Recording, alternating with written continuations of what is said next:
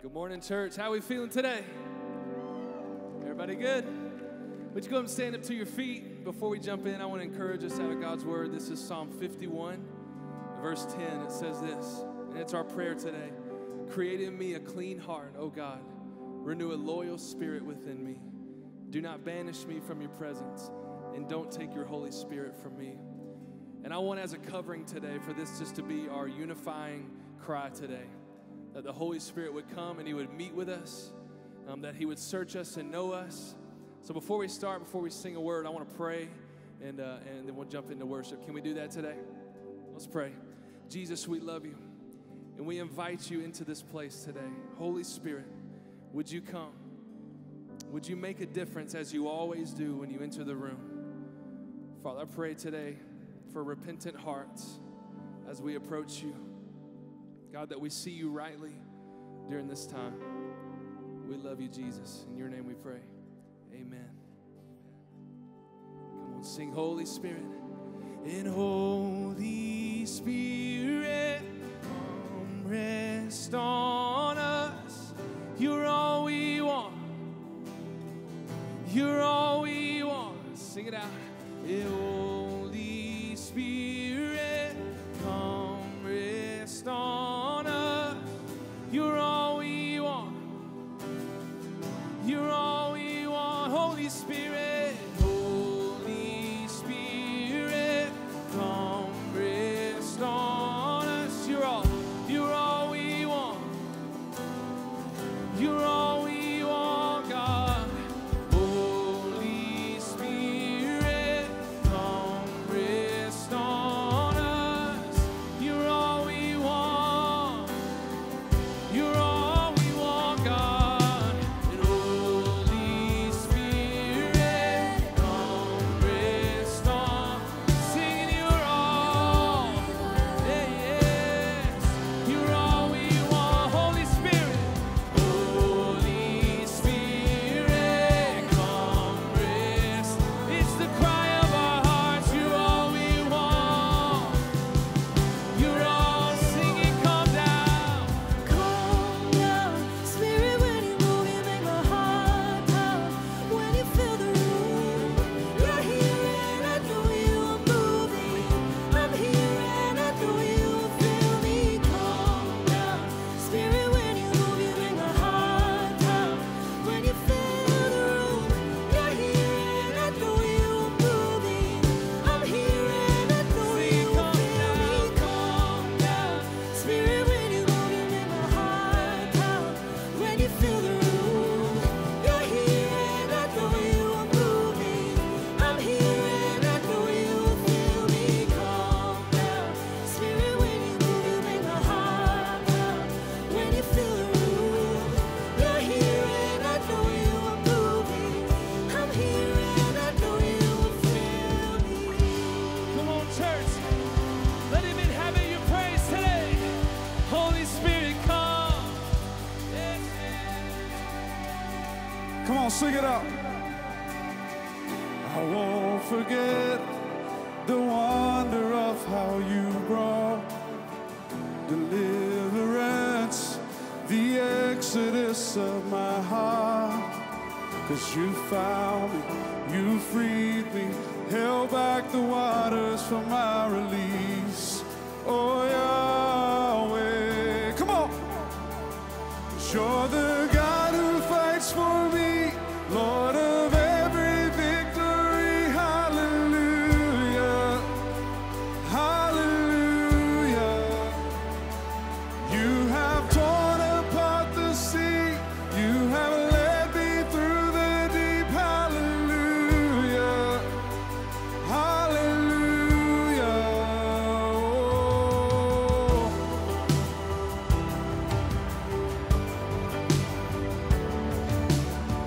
A cloud by day is a sign that you are with me.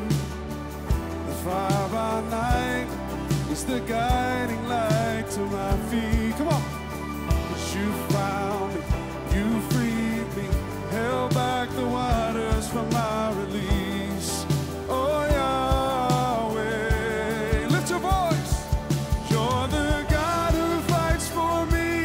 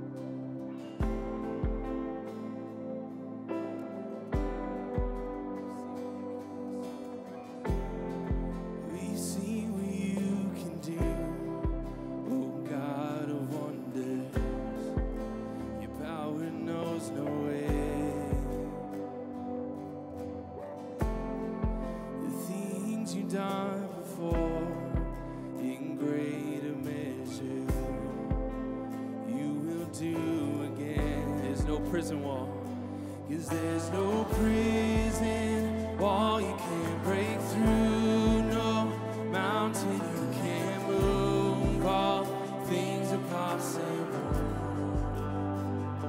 And there's no broken body you can't raise, no soul that you can't save, all things are possible. Sing it. The darkest night, you can light it up, you can light it up. You're the God of revival. Let hope arise.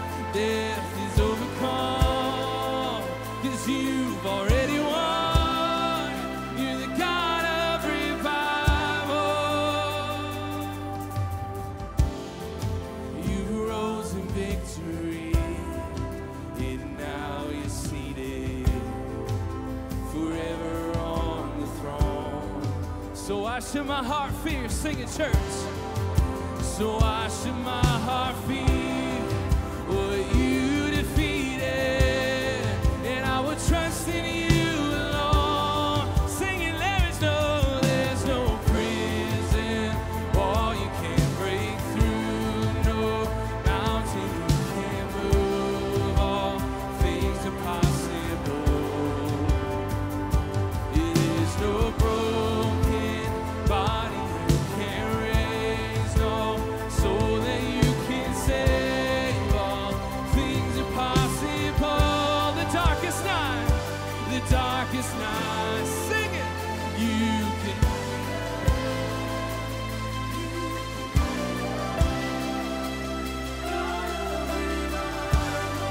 sing it out. Let hope arise. Death is overcome, and you already won. You're the God of revival. Church, do you believe it's true today?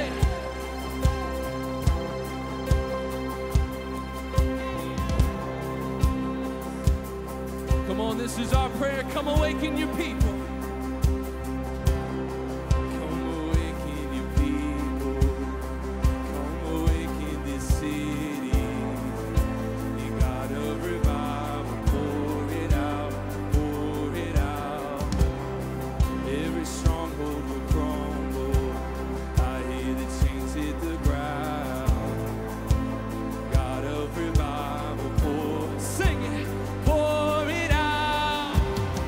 Come awaken your people. Come awaken this city. God of revival, pour it out, pour it out. Every stronghold will crumble, and I hear the chains hit the ground. Oh, God of revival, pour it out, pour it out. The darkest night, yeah, you can light it up. You can light it up. You're the God of revival. Let hope arise. Death is overcome, and you've already won. You're the God of revival.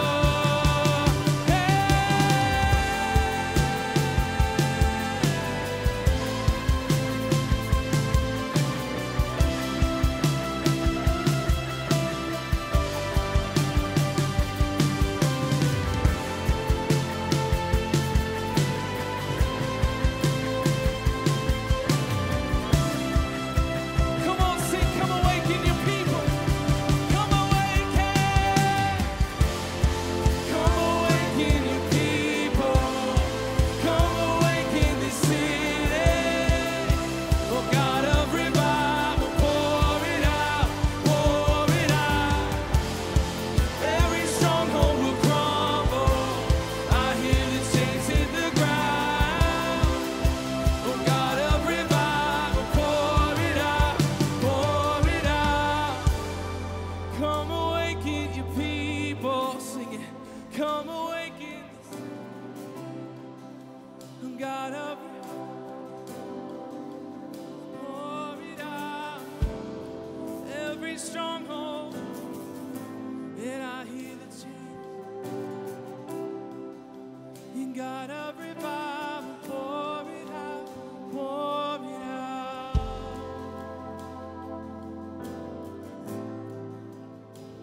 Would you pour it out? Would you pour your spirit out? Yeah.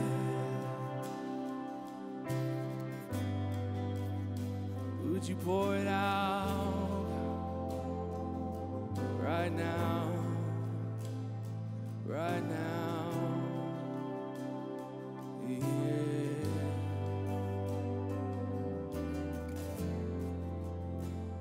Every stronghold will crumble in your presence. Every stronghold will crumble in your presence. Come on, sing. Let us become more aware of your presence. Let us become more aware of your presence. Let us experience the glory of your goodness.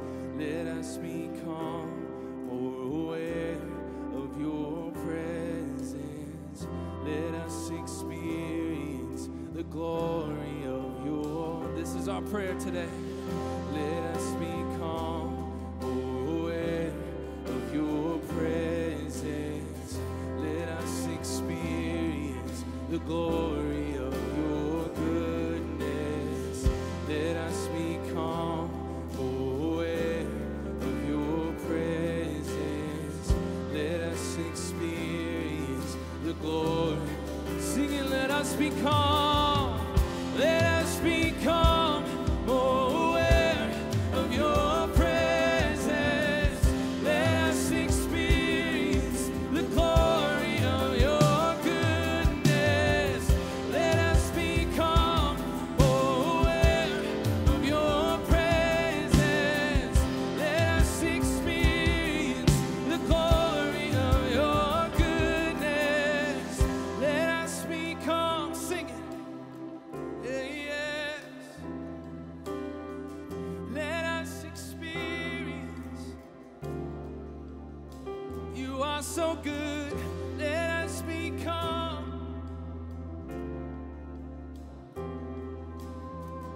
Let us experience. Oh, you are so good, God. Father, today, you are the reason that we're here. Thank you, Holy Spirit. I love when the Holy Spirit is in the room because nothing is impossible. Nothing is impossible. So church, whether you're the one that ran in the room because you're excited, or you're the one, the individual or the family that limped into the room today, you're in the right place. And just with your spouse or just by yourself, if you have a need, would you just hold your spouse close? And would you speak that into existence? Would you speak life over that situation right now? It may be one word, it may be a whole prayer. But church, there's nothing like unity to see God move in a new way. Do you believe it? Have you experienced it? Today, Jesus, we're believing for the impossible. God, I thank you for being our sword and our shield, for protecting us, but also moving on our behalf. Thank you, Holy Spirit, for being here today. We want to honor you with our praise. We want to honor you with our worship. We love you, Jesus. It's in your mighty name we pray. Amen. Come on, would you honor him today with your worship? Thank you, Jesus. Thank you, God. Come on, church, like you believe it today.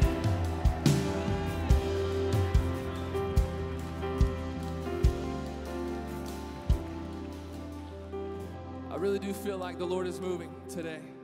So thank you for stepping in with us today. What a great time together. It's only going to get better. Would you turn to your neighbor and say it's a great day? And then you can go ahead and be seated.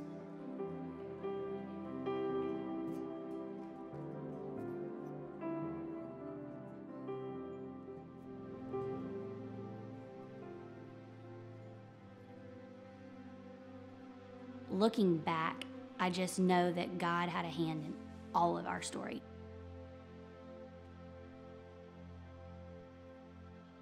When they started discussing small groups at CityHope, it was something we both automatically thought we wanted to be a part of.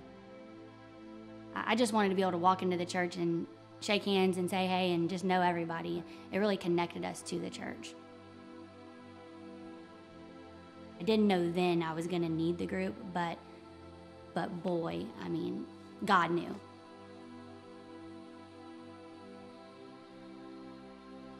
I always knew that, or I always felt like we were meant to have children. I just wasn't sure when it would happen or how it would happen.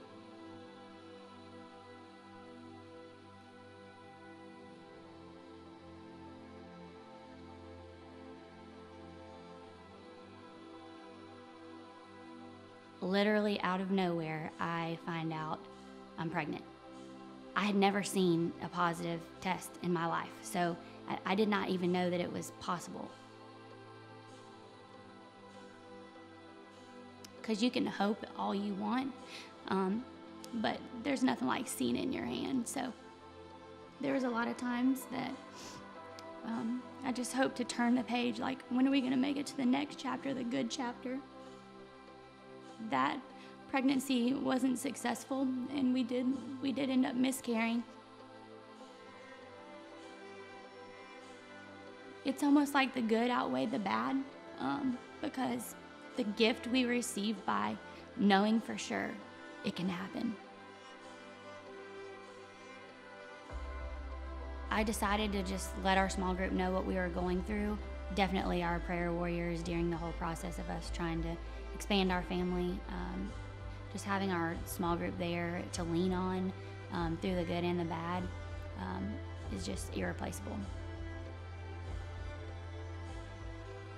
Did end up getting some really, really exciting news, and it was that we found out we were pregnant. Swayze was born November 19th. He made it here safe and sound, and we are just over the moon. We couldn't be more happy to have him. He's just such a little joy. I'm just here to tell you that I don't know where we would be without our small group, without having them to lean on. It's so important. I think just by design, we are just created to be around people, and we need encouragement. And sometimes it's not even you that needs the encouragement, but you may need to join for somebody else. I mean, you just never know. If you feel that tug to join, do it. You don't know what you may face in the next year or two. You don't know what, God may be trying to form this group, and if you say no, you may rob someone else of their blessing.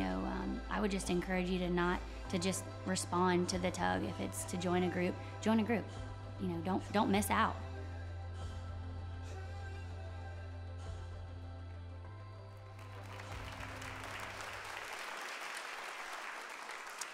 As we were listening to that story, something hit me so hard.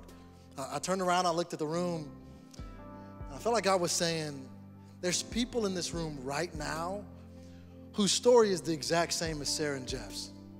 You're in some type of spiritual battle. Maybe it is trying to have a kid and it's not happening right now, but maybe it's a financial struggle. Or maybe you're just trying to stay married and have kids too. That's difficult too. Parenting is hard. I don't know what your battle is, but the only difference between you and Sarah and Jeff at the end of that story is that you're still alone. When it comes to small groups or things like this, I always hear this, I'm just looking for a sign. Anybody look for signs? You know what I'm talking about? You're a sign looker. God, show me a sign. But sometimes you don't need a sign when there's a solution right in front of you. And this morning, there's a solution right in front of you. If you're stuck in a spiritual battle, if you're feeling alone, if you're feeling isolated, if you feel like you don't have anywhere to turn, well, guess what? God is putting people around you right now. All you have to do is say, I'll sign up for a small group. I'll take a chance. I'll do my best. I'll jump in. And it's group launch today. So there's your sign and solution all in one, okay? But let me encourage you. Take a step. Sign up for a small group. They kick off today. And I promise you it's a decision that you won't regret. Well, welcome to church. Excited you're here. Is anybody else excited to be in church? Come on. Yeah. Online family, we're pumped that you guys are here as well. Thank y'all so much for being with us. If this is your very first time, we want to get to know you. We want to meet you.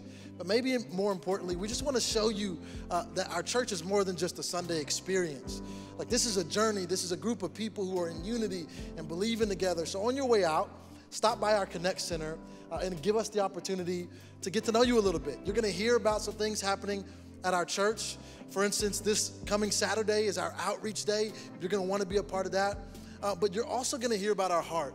And our heart is that you don't stay still. That in your walk with Jesus, you're taking steps. You're growing. One of the things we've been talking about a lot lately is baptism. You've been hearing us say, you know what, if you recently got saved, or if you need to put a stamp on your relationship with Jesus and you've never been water baptized before, take a step. Get baptized. And if you've been at City Hope any amount of time, you know when we do baptisms, it's an actual party, okay? You know what I'm talking, like it's a family reunion with water, okay? Somebody really loves it.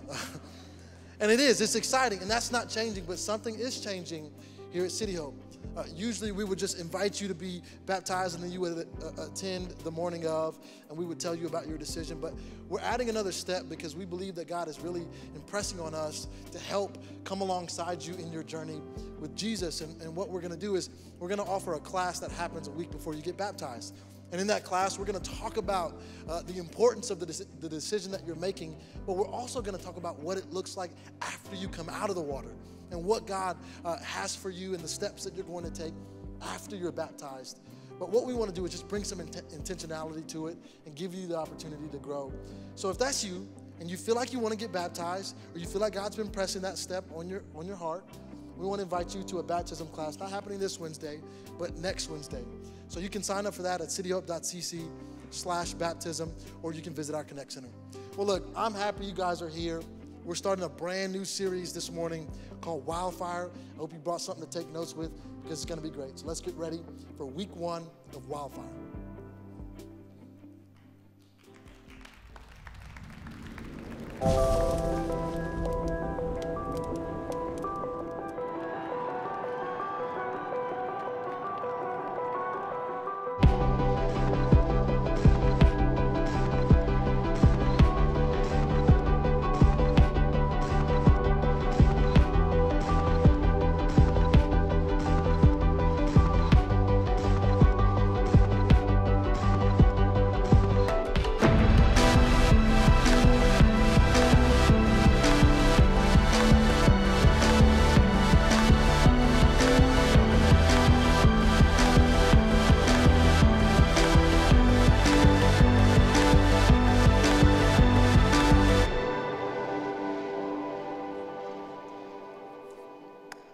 All right, what's up, everybody? Welcome to church. I'm so glad that you're here. Malvis, help me out. Let's welcome the rest of our church family. Great to have you guys with us today. Wherever you are, I'm so glad that you're here with us. Today is a big day. We are kicking off a series, but we're also kicking off our small group semester, as you know, and I hope that means that you are in a group. Because as we go through this series, I really believe there's going to be some really great conversations and discussions that are going to come out of this series that are going to kind of spill over into your group. So I hope you're in a group. It's not too late to get into a group, so do that. But we are kicking off this series, which I really believe is so important for the life of our church. And even the way we got to this series is a story for another day, but just seeing God just lay some things out and prepare us for this season. In some ways, actually in a lot of ways, this is a sequel. How many of you guys like sequels? Right? Every now and then there's a good sequel, right? Every now and then. This is a sequel to a series we did last year called Wind and Fire, which was all about the person of the Holy Spirit, which we did, I believe it was right after Easter last year. So you may want to go back and check that out, and because we talked a lot more in that series about who the Holy Spirit is. This series is really more about when the Holy Spirit came and empowered the church and kind of what the church in Acts looked like. Because ultimately, we're that same church. Like it's not, that story did not end. It is not something that stopped. It is a continuation into today. So for us to be able to look back in a crazy culture that we're in right now, in a season where the church is needed, where God is still using and wanting to use the church to move the gospel forward, the best way for us to understand what that looks like is really to look back and to look at the first church, the birth of the church, and understand what God's trying to do. So that's where we're at. That's where we're going to jump in. So let's do this. We're going to start by kind of reading the first 9 verses of the book of Acts. So how many of you guys actually have a paper Bible? Anybody? Okay, like 4 people. A few more. Okay. So I'm going to read from here. We are going to put it up on the screen so you can read along there, but it's just a little bit easier with it being a little bit longer for me to just kind of read it from here. So we're going to kick this thing off. Acts 1, 1 through 9. You ready? Come on, 11 o'clock. You ready?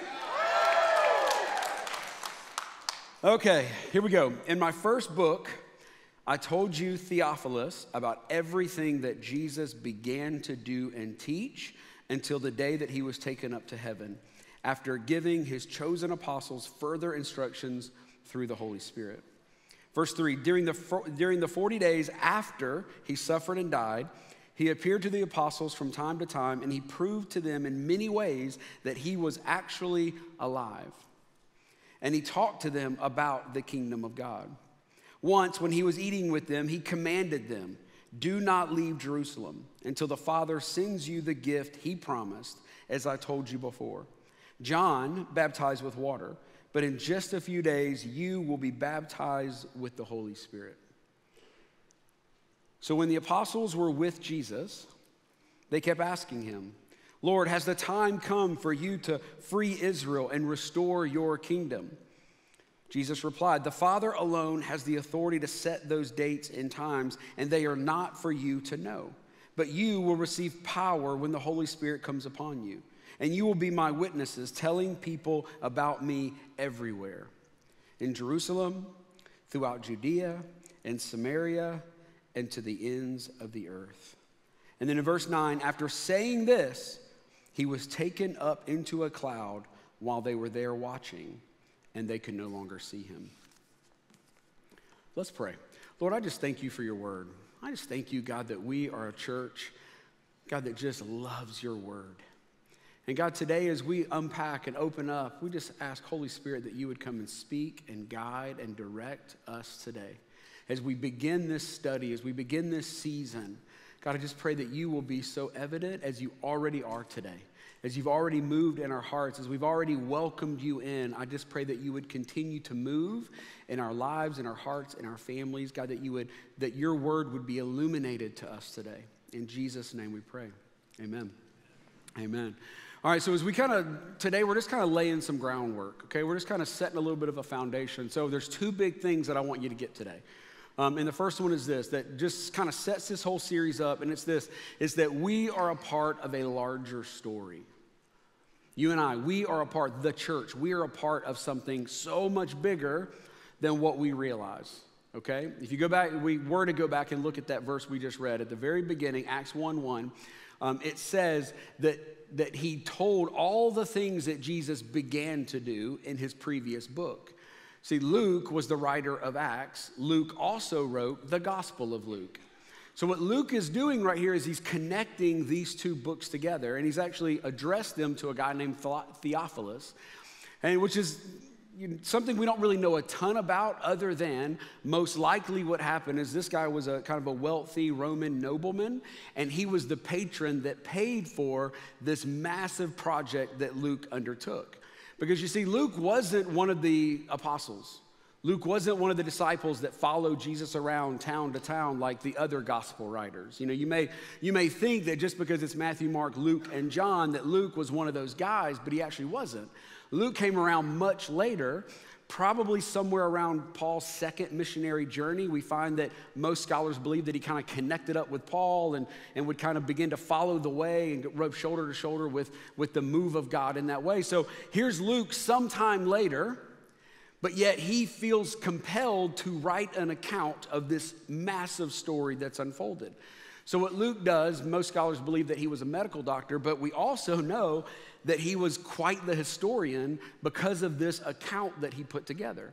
So he went on this massive journey to go around and begin interviewing people that had been healed, people that had spent time with Jesus, the disciples, the apostles. Like he went to anyone that he possibly could that had spent time with Jesus, followed him from town to town, seen miracles, and he interviewed them. So what he did is he compiled this amazing story from eyewitness accounts. And he built kind of this history of Luke and Acts, which in a lot of ways, as we read right there in Acts 1:1, is a continuing story. And I think that's what Luke wants us to see.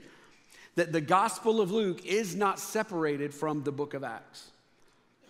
He actually says that the Gospel of Luke is what Jesus began to do.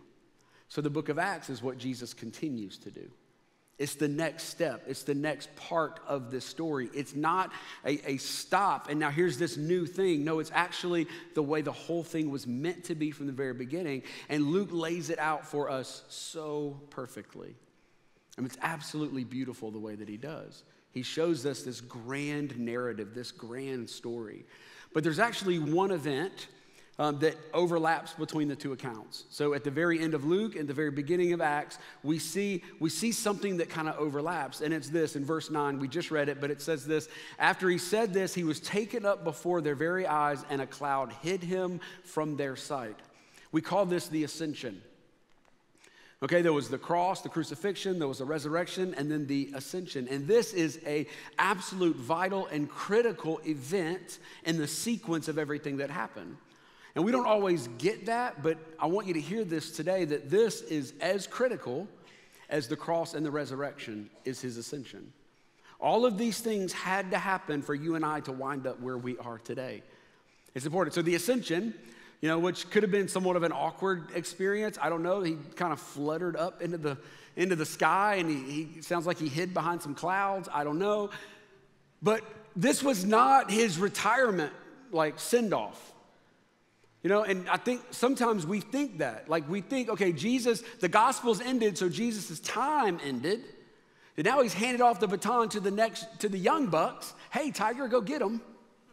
You can do it, pal. I'm watching up here playing bingo, playing some golf in my retirement village, but you go get him, bud. Like, that's not what Jesus is doing. Okay, Jesus did not in any way back up, retire, and anything. He is just as engaged as he ever was before. What the ascension did is the ascension changed his relationship to humanity. Because when he ascended, he literally ascended to the throne, his rightful throne, to rule and reign at the right hand of the Father. Hebrews 12:2 tells us that he is seated at the right hand of the Father, ruling and reigning. That is what Jesus is doing.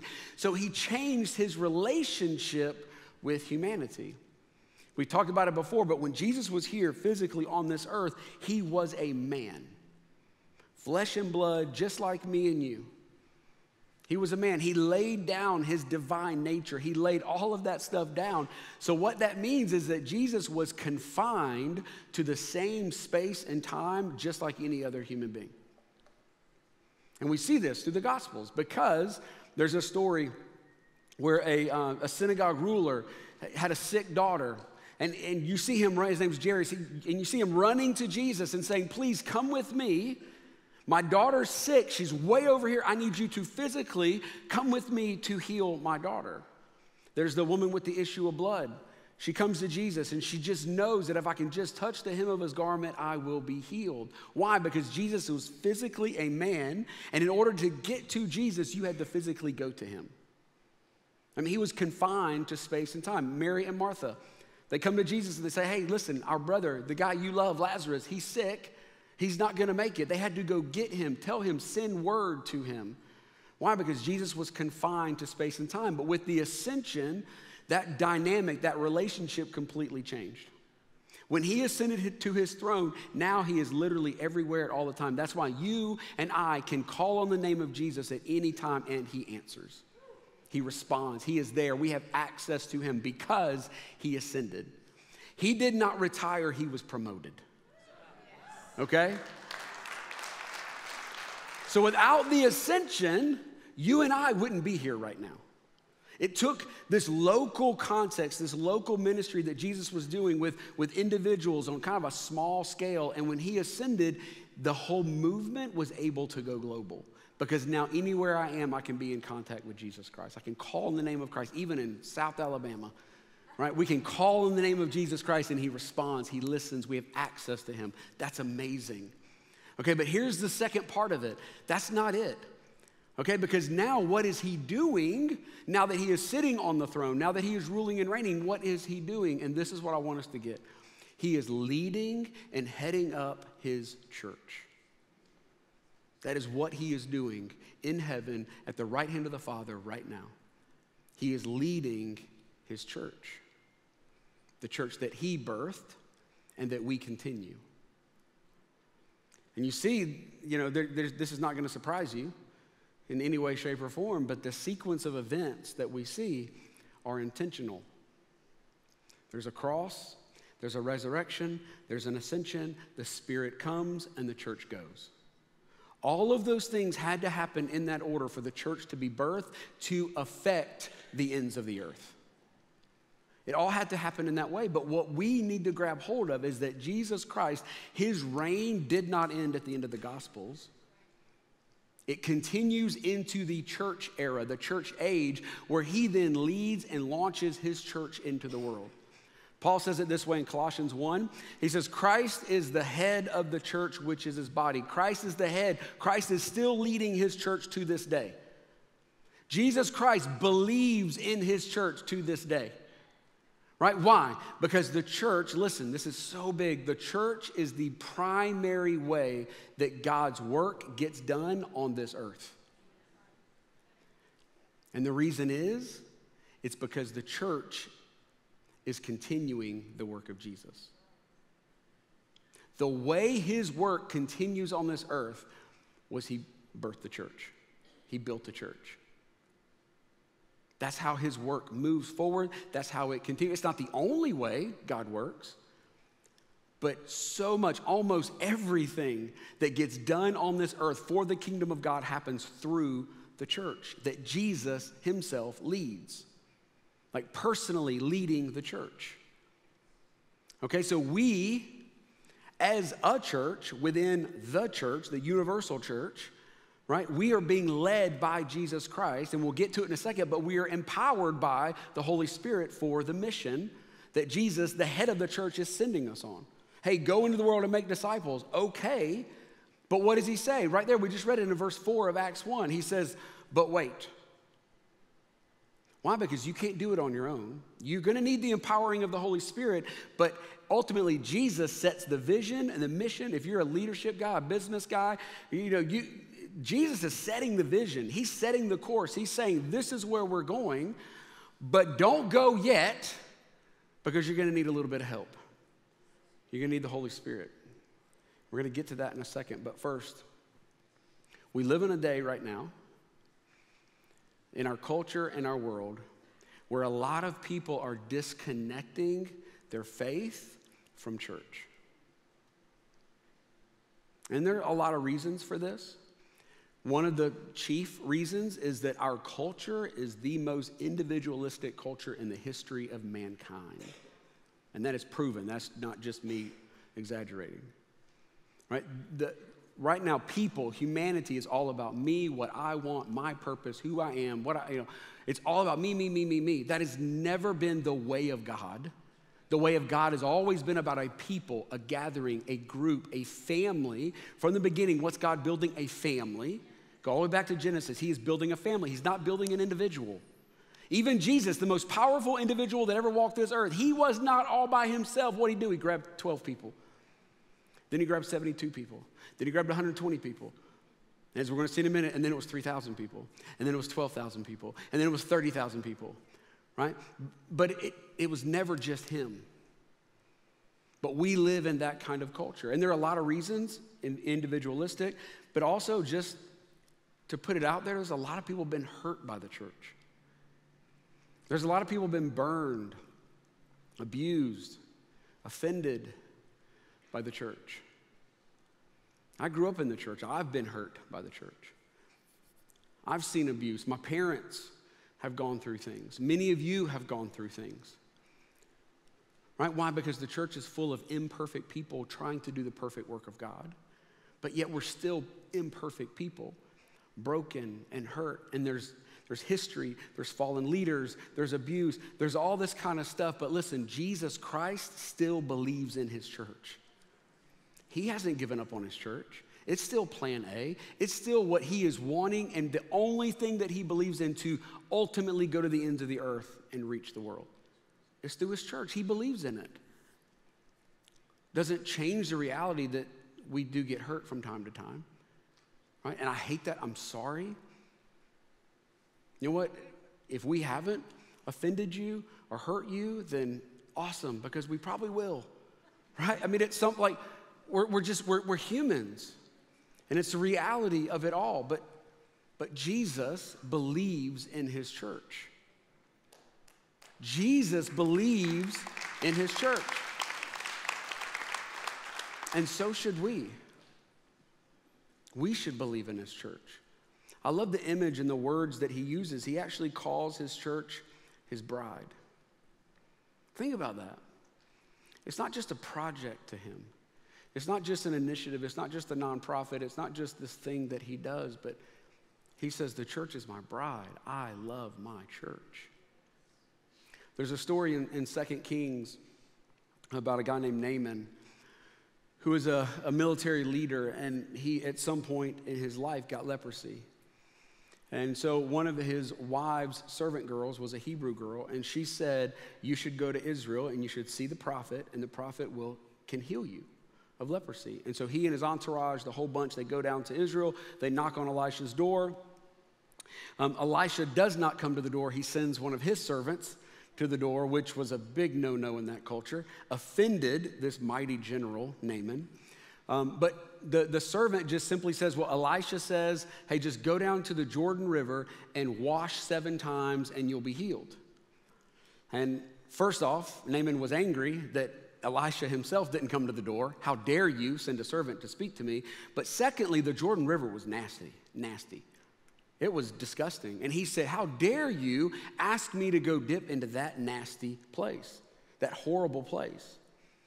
So thank goodness Naaman had some really smart people around him. And so these people said, hey, listen, if he had asked you to do something really, really hard, you would have done it. Like, what's the harm in it? This is an easy task. He didn't tell you to climb a mountain or trek across a desert somewhere. Like, he just said, go dip in the water 7 times. So he does, and of course, Naaman is healed. Here's the point. A lot of Christians in our world right now do not realize that the miraculous healing power of God is often in dirty rivers. That even in the church, it's not pretty, it's messy, we don't have it all figured out. I don't have it all figured out. I'll be the first to tell you.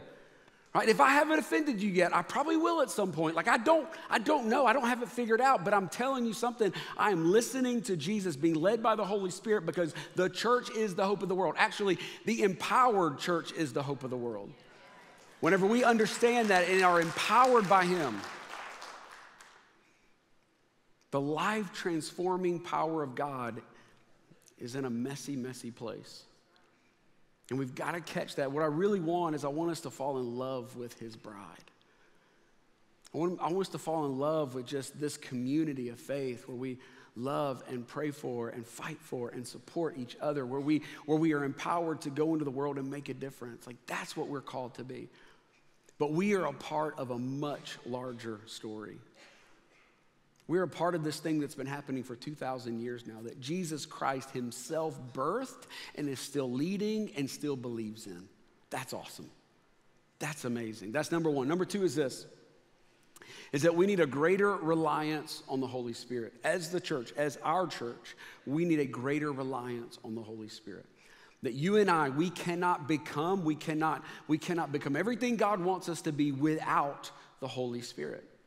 And as we look through the book of Acts over the next few weeks, we're going to look at some very specific stories, but what we're going to see is that the Holy Spirit is constantly, continuously moving. This Acts 2, where we're going to read in a moment, with this initial outpouring of the Holy Spirit was not the only time.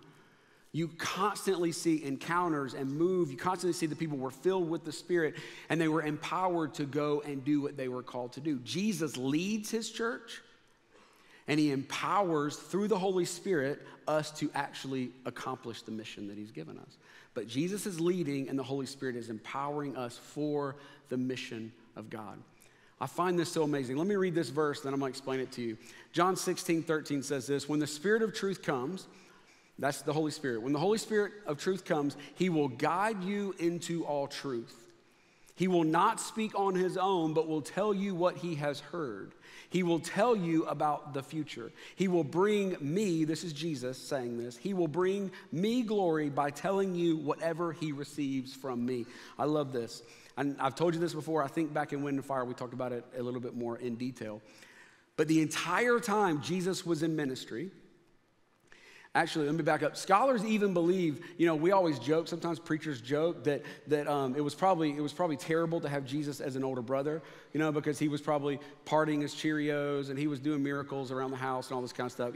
Those are great preacher jokes. But in all reality, most likely, Jesus did not do anything exceptional until the Jordan River, until he was baptized in the Spirit. Like, there's no proof of it whatsoever. That was the moment that changed everything. Here's the point. The point is that Jesus' entire ministry, 3.5 years of ministry, every single thing he did, actually even his birth, every single thing he did was by the power of the Spirit. He was a man. He was the new Adam. He was meant for you and I to see a prototype of what we were supposed to look like. So he was a man, empowered by the Spirit to do miracles, to walk on the water. The Spirit was the one that resurrected him. It was all by the power of the Spirit. But what this says in John 16 is that after Jesus ascended and went to heaven, the roles reversed.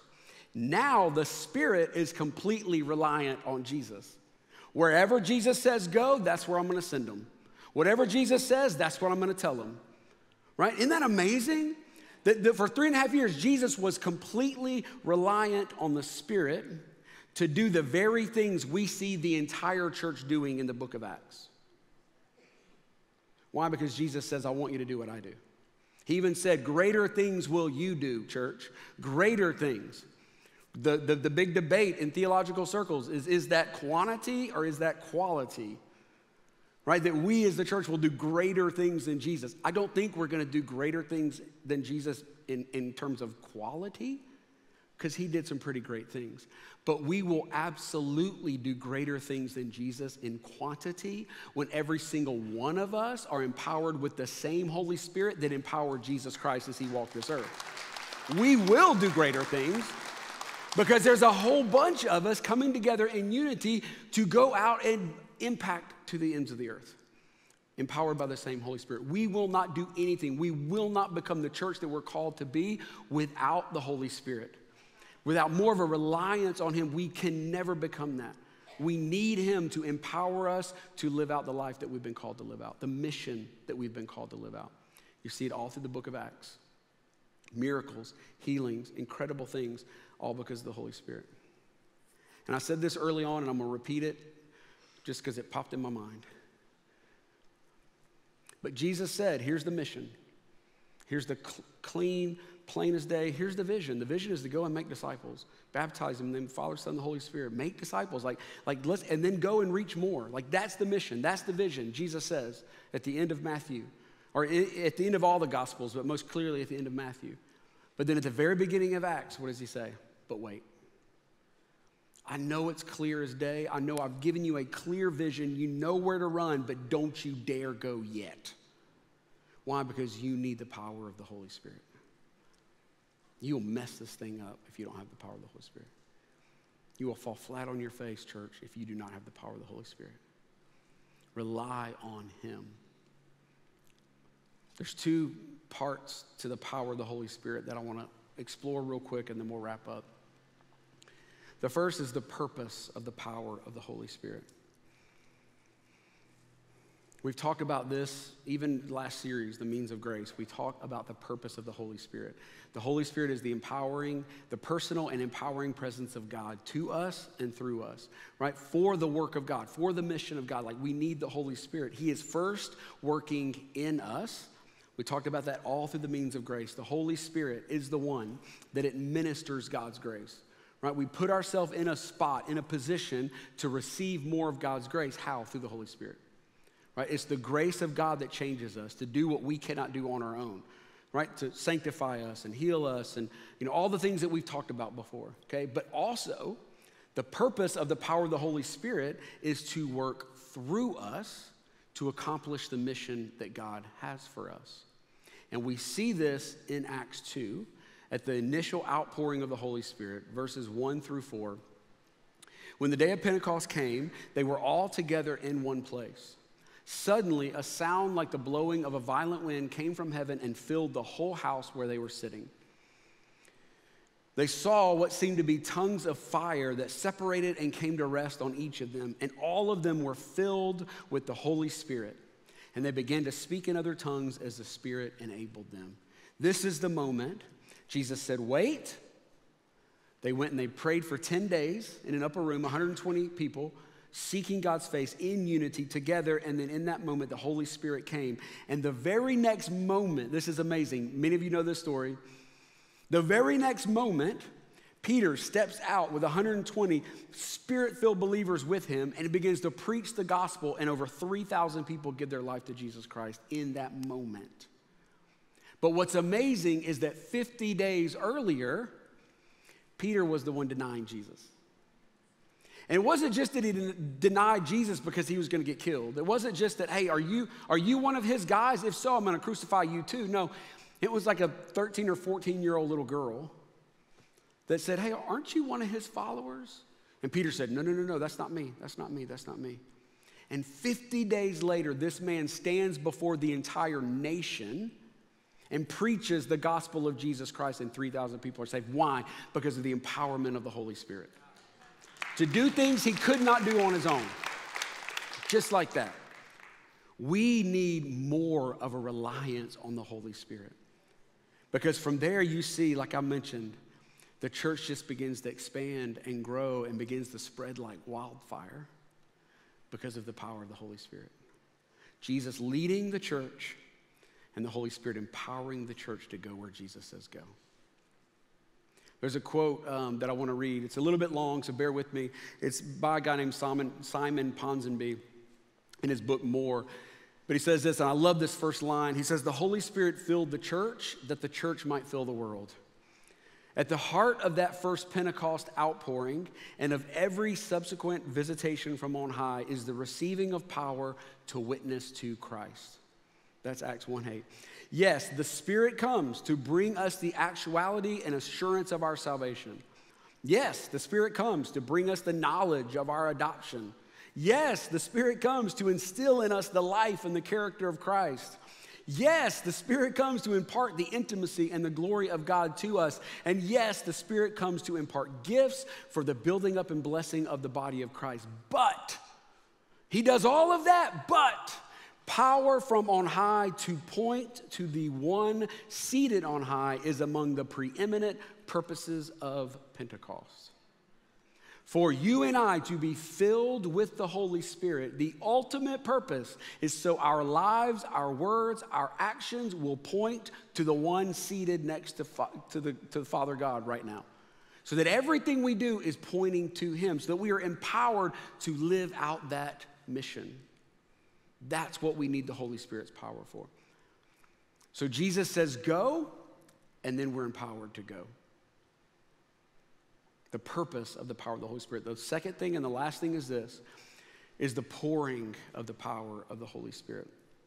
A little bit later in the New Testament, in Ephesians 5, the Apostle Paul, he writes this. He says, be filled with the Spirit. We've talked about this before, but just for a little bit of a refresher, this is kind of a continuous action verb. It's this verb that is more like being filled. It's not a one-time thing. And we see this all through the book of Acts. There's constantly fillings. What I'm telling you and what Paul's telling you is being filled with the Spirit is not a one-time thing. As the church, a reliance on the Holy Spirit means that we are open-handed every day asking for a fresh filling of the Holy Spirit in our life. Why? Why is this a big deal? Why is Paul telling us this? Well, we are likened to vessels, and we are cracked vessels. We're on the road to restoration, but we are still broken and cracked vessels. And when you pour something into a broken and cracked vessel, what happens? It leaks. It leaks. So what do? We go as the church, as individuals, as families, and every single day we open up our hearts and our lives and we say, I want a fresh filling today. I want more of your Spirit. I want more of this power. I want more of you in my life. You know, whenever there is a filling or a pouring, it requires three things. A container, right? And we're all a container, we're a vessel. The moment that you said yes to Jesus Christ and you made him Lord of your life, you became a vessel designed for the presence of God to live inside you. Like the moment it happened, you are designed for that. You are a container, you're a vessel, you are made to hold God's presence. The second thing that you need for a filling to happen is a fountain. Like something that's pouring, right? Something that is sending out this substance, this stuff that we're gonna be filled with, and that is our Father, our God, that is an unending fountain and presence. But here's the third thing, that in order for us to be filled, what a filling requires is space in the container. Because you could be a container, and we know we got a great fountain, but if there's no space in the container, then you may get a splash. You may get a little bit. Most likely, it'll just run right off. There needs to be space in our cup. I don't know about you, but sometimes I'll go to a restaurant, and those restaurants that just really love their ice, you know what I'm talking about? And they fill the cup up with ice. And then you just wonder, like, is this because sweet tea is expensive? Like, why are we cutting back here? But then they'll give you that little splash of sweet tea, but it's all ice, and as you start to drink, you know, the ice hits you in the face. And then you try to get that one little splash at the bottom of the cup, and what happens? All the ice just bam. And then you look awkward in a restaurant, and you have to get a napkin out. It's the whole thing, right? Like, we all have been there. We've all experienced that. Okay, this is the picture that I have of you and I, of our church, you individuals, families, as a church, is our cups are so full that the Holy Spirit wants to give you a whole lot more, but there's no room for a whole lot more, so we have to settle for a splash. Just a little bit. And if we're going to be reliant on the Holy Spirit, then we have to say, Holy Spirit, what's the ice in my cup? What are the things that are filling my cup and keeping you from filling my cup? Is it sin? Is it resentment? Is it bitterness? Is it shame? Is it guilt? Is it unforgiveness? Like, what is it that's filling up my cup? Because God's saying, I'm a great fountain. It's an unending fountain. There's so much of me that I want to pour out on you right now. There's so much of me that I want to give your family and this church, but your cup's full. Your cup's full. I don't know, maybe right now Holy Spirit's just pinging something in your mind, and you're like, it's that. It's this. This needs to be cleaned up. Jesus, help me. Who do I need to forgive? What sin do I need to walk through? Repentance and restoration. What things in my life do I need to walk through so that I can get some ice out of my life and allow more of the filling of the Holy Spirit in me? Because when we are full of Him, when we are filled with the Holy Spirit, and we go through life as a cup or a container, and we bump into life and we bump into circumstances, we bump into people, what's in the cup is what splashes out of the cup. And what Paul says in Galatians 5 is that when you are filled with the Holy Spirit, what splashes out of the cup is joy and love and peace and goodness and patience and self-control. That's what splashes out when you are filled with the Holy Spirit. It just naturally begins to flow out of us. So what's the ice? What's the thing that's filling your heart, that's filling your life right now, that's keeping you from being filled with the Holy Spirit? Because if we're going to be the church that we're called to be, if we're going to continue moving toward the mission and the vision that God has for us, we have to be reliant on the Holy Spirit. And that means more and more and more of Him. That means right now, you know what, let's do this. Wherever you are, just close your eyes. Close your eyes, hold your hands up, palms up, just for a moment. And listen, if you're new or this is uncomfortable, then just don't sweat it. Everybody else that just, if you can, do it. And I want you just ask the Holy Spirit, fill me. And Holy Spirit, if you can't fill me, show me what's in the cup. Reveal to me what's keeping you from filling me. But today I need a fresh filling. And then tomorrow I need a fresh filling. And then Tuesday and Wednesday and next week, I need a fresh filling. The way we become the church is not me, Trey, up here doing all of this. The way we become the church, empowered by the Holy Spirit, is when we all do what we're doing right now, every single day. Holy Spirit, fill me. Holy Spirit, throw out all the junk and the stuff and the hindrances, the blocks, and fill me with your presence, your Spirit. God, I just thank you for what you're doing today.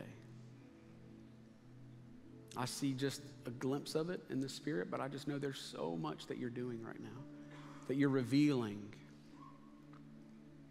And I pray today as we even close today with ministry time, Lord, I just encourage everybody that needs to come down and pray and let us sync up and support and come together. But ultimately, God, whatever it takes to clean out our cups so that we can experience more of your filling, so that we can be the church you've called us to be, so that we can be the family you've called us to be.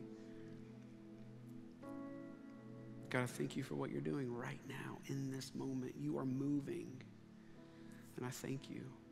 Just continue, God. Continue to move. Even as we leave this place, Holy Spirit, keep speaking to us.